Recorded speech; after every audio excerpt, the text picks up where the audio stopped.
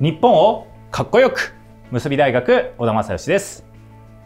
本日はですね、株式会社 ITR アナリストとして活動されておりますマーク・アインシュタインさんをお招きしてお話を伺います。マークさん、よろしくお願いします。Thank you very much. マークさんはですね、このアナリストとしてこちらの本になりますね、テックネイティブカンパニーという本の著者でもありましてですね、世界中のですね、最先端の IT ですとか IoT だったりだとか最新技術の研究、市場分析、コンサルティング、経営のアドバイスもされている活動をされております。またですね、CNN とか BBC のコメンテーターとしても活動されておりますので、今日は日本の現状と課題と、そして私たちは今何を学ぶべきかというところをお聞きしたいと思います。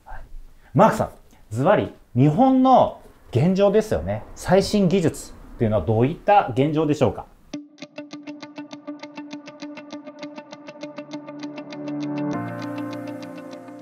Right. So I think it's a very interesting question because the book that my company wrote, we actually wrote just before COVID-19 happened. But really, I think that COVID-19, of course, in the IT world has changed everything in Japan. When we look at the challenges for IT in Japan, there are obviously many. Japan is not as strong as it used to be in IT. And so basically, I think that there are two ways to look at it, right? So one, if we look at what needs to happen immediately, is how are Japanese exporters, you know, NEC, Hitachi, Sony, Fujitsu, how can they compete with GAFA, with Google and Facebook and Apple and Amazon? Big question.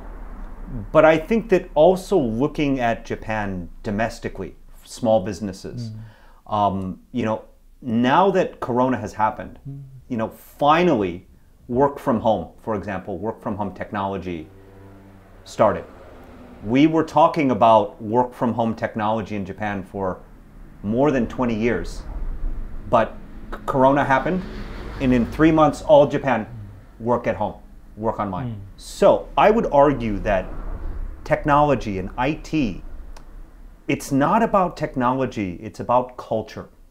It's about how organizations are able to evolve and change. And so, you know, DX, digital transformation, is a giant theme in Japan. But it's just as important to have the right culture as it is to have the right technology. 今マークさんからお話しいただいて、この本っていうのはコロナ前に書かれたということなんですけども、それでも日本の状況は変わってきた。でもそうは言っても日本の企業がそれまでずっと黒字だったところはずっとここ十数年かけて赤字が続いてきたのは、やはり技術的に日本が遅れてたりだったりだとか、問題がやっぱりそこに課題というか、企業が、そして個人が、各中小企業が使えてない、活用できてないってことですかね。Right. So I think the reason for this is that Japan has always been a hardware company, manufacturing. You know, so all these companies, that is their DNA, is the manufacturing, hardware. But, you know, now we live in a software world. And so, you know, software development needs to be more of a focus. That is why GAFA makes money, because they are software companies. And Japanese companies still have a hardware mentality. And I would add to that, you know, very recently in my company, the number one topic is low code or zero code software. You know, Japan is not strong in software development. And so maybe we can use AI so anybody can make software. Right now in my company, this is the number one hot topic. And so I definitely think that this zero code or no code service and strategy is going to be very, very famous very soon.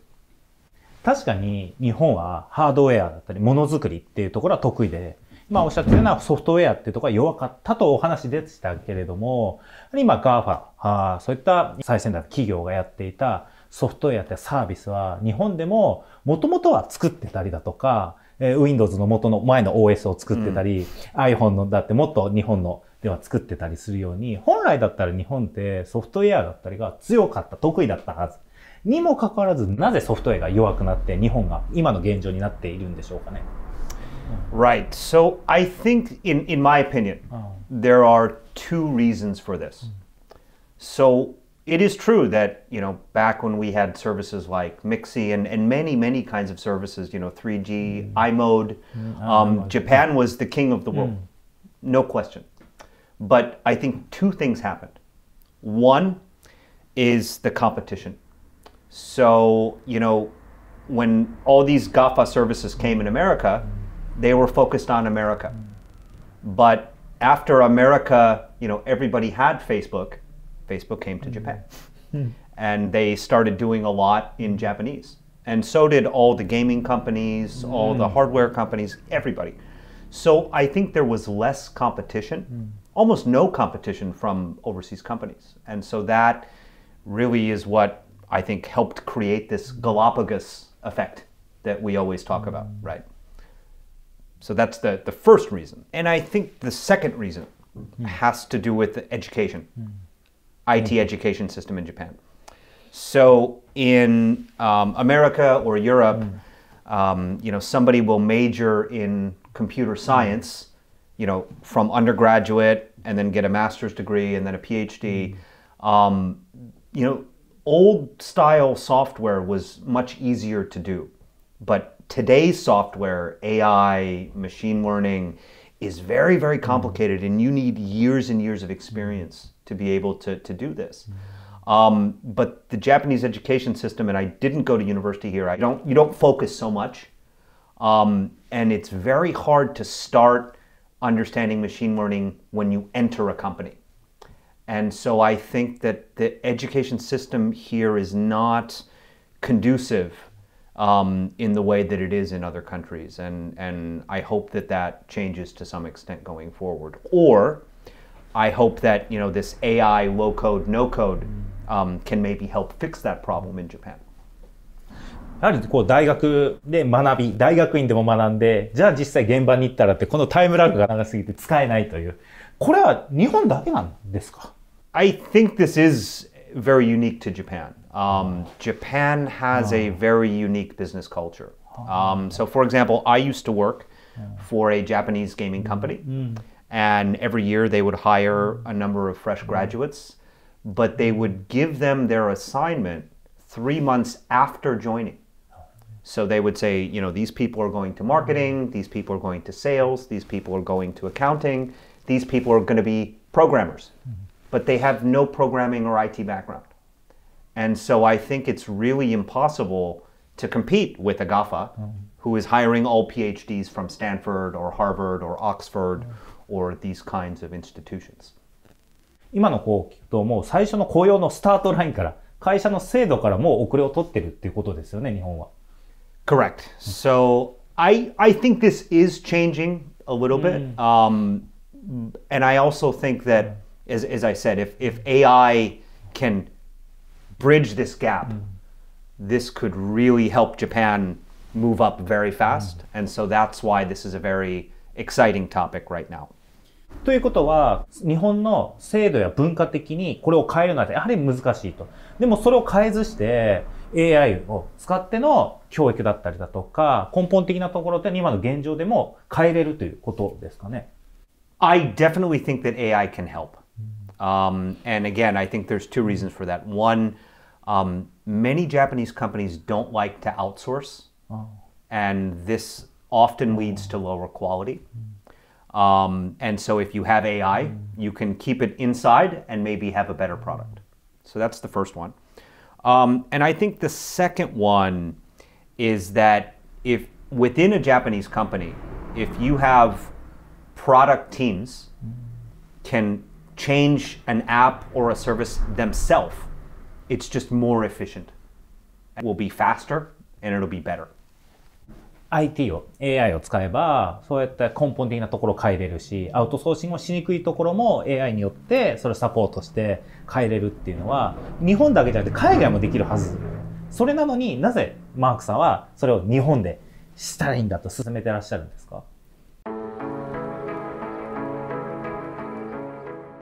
Well, so I think that, AI can help any company anywhere in the world. I mean, Japan is not the only country where population is getting older and smaller, but I think that it's especially important in Japan because of what we already talked about. So I think the, reluctancy to outsource is more popular, more common in Japan than it is in other countries.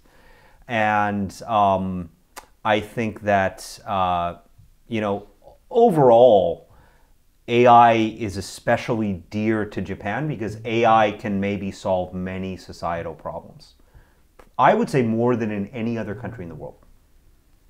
今の話ですよね。AI を使えばアウトソーシングが苦手なところの日本がそれでさらにもっと進めると。確かに分かりました。でも制度や仕組みが進んだとしても、元々のソフトウェアやコンテンツの面白さ。マークさんはそのゲーミングの会社にいらっしゃったってことですけど、コンテンツのそのユニークさ、面白さがなかったらいくら広げてもサービスとしても広がらないだろうし、海外にも行かないとは思うんですね。日本のそのコンテンツ、ソフトウェアのその面白さ、本来の面白さっていうのは日本にはあるんでしょうか？そしてそれはもっと広がるべき世界にも共通するような、通用するようなものになっていくんでしょうかね？ I do. This is what gives me hope. And this is actually why I came to Japan. Because, many of the concepts and ideas that I work with are so advanced and so unique. And that's what makes me very excited to go to work every day. And I'll give you some examples. So one, 5G is very new in Japan, and not many people have it yet. But I work with companies in Japan who are already planning for 6G. Already. So, and metaverse. I was talking with customers about metaverse 5 years ago. 5 years ago. And so they have wonderful dreams and wonderful ambitions. And so I think Japan is absolutely a leader in this space. And I always joke that Japan is very good at thinking about the future, but very bad at thinking about today. But as an analyst, that makes it a really wonderful place to work in Japan. 今そのユニークなサービス、将来のこと、未来のことを考えてアイデアもそうだし、技術というよりサービス、コンテンツ、面白さっていうのは確かに日本人は向いてるっていうのはお話聞かれてもすごく嬉しいし、そうだと思うんですよね。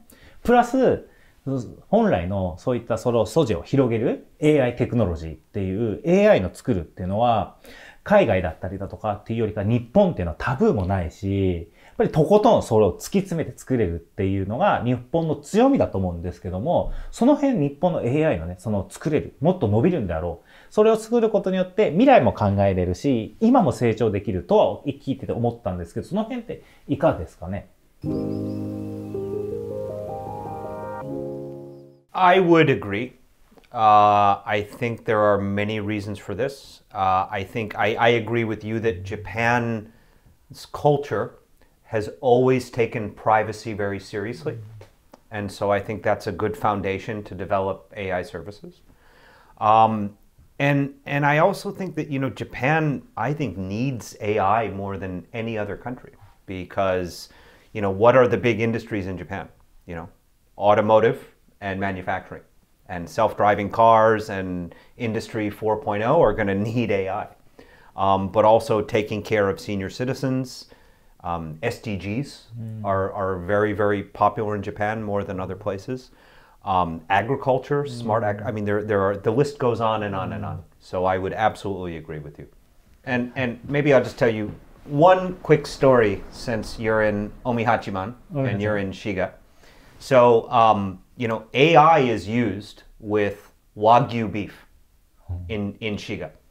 So we have, in Japan, about 5 million cows that have an AI sensor on their neck. And how the cow moves can tell if they're going to be pregnant or not. So the farmer knows exactly when a cow can be pregnant. using AI. But only in Japan, the Japanese beef is so expensive, you can do it in Japan. But in America or Australia or Argentina, it doesn't make sense. So Japan has a lot of specific projects and a lot of potential for AI, even in Shiga, that you'll find AI starting to pervade society. So I think it's very, very interesting to see. いや、今のね、その近江牛の話もそうですし、日本のその技術っていうところ、それはもともと精神っていうところ、日本の、SDGs もそうだし、農業もそうだし、もともとそうやって日本人が気持ちとして、もっとこうやったらもっとこうケアができたりとか、みんなが良くなるよっていうところと AI が組み合わさって、可能性としてはものすごくあるんだと。確かにマークさんがおっしゃる通り、日本には課題はあると。制度のこともある。でも AI っていうのを組み入れたならば、ものすごい日本の可能性が開かれるっていうお話はすごく面白かったですし、本当にこう学び深かったなと。本当に最先端で研究されて分析されてっていうところからの日本の紐解きは私たちにすごく大きな希望を感じるようなお話でした。で、本当に今回も話良かったんですけど、ぜひ次回はマークさんについてね、お話伺いたいと思います。はい。ということで今回も本当にありがとうございました。日本をかっこよく、むすび大学小田正義でした。